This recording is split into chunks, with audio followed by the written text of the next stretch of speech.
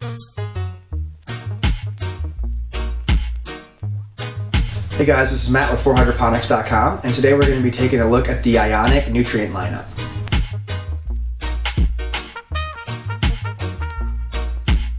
So first up we'll look at is the Ionic Grow. Ionic Grow is an all-in-one grow formula. This is going to be used for the entirety of the veg cycle. We're going to start out at around 10 or 5 to 10 mils per gallon for early veg, and we're going to creep up to 20 mils per gallon for full strength formula. If you're going to maintain veg for an extended period of time, like a mother or just an extended veg time, we're just going to hover right around 20 mils per gallon until we're ready to go into flower.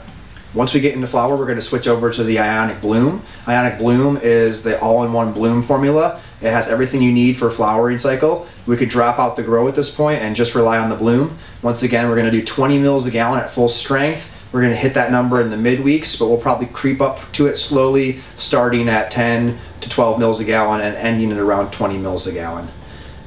Next up we have is the Ionic Grow and Bloom for hardwater.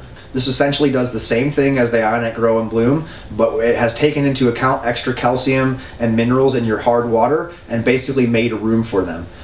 If you are dealing with water that's anywhere from high 200s, mid 200s to mid 300s, you're considered hard water. I think the limit is probably 300. If you're 300 or above, you're definitely using some hard water, and any higher than that, you're really going to want to think about using something that has taken into account the extra amount of minerals you already are starting with your water.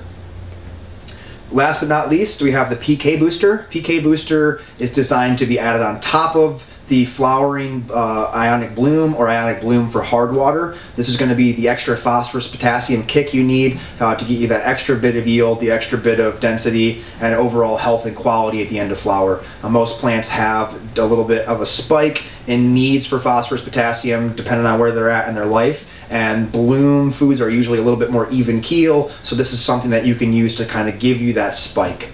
It's added on top of your flowering nutrients midweeks, and you run it basically up until the end to where you flush. HDI makes a bunch of other products as well as some of their green fuse products. There's a couple extra additives. They also make the Clone X Mist, Clone X Gel. They make some plugs. They make a lot of good products. We sell a lot of their stuff, and they're just a staple of the industry, been around for a long time and probably be around for a long time. If you're looking for a real simple all-in-one grow, all-in-one bloom, a little extra additive to add to a baseline you're already running, I really highly recommend trying the Ionic line out. It's relatively price effective and it goes really far. So all this available on our website as well as all the other products HDI makes. I hope this video helped you guys out, got you excited about Ionic, and we'll see you next time.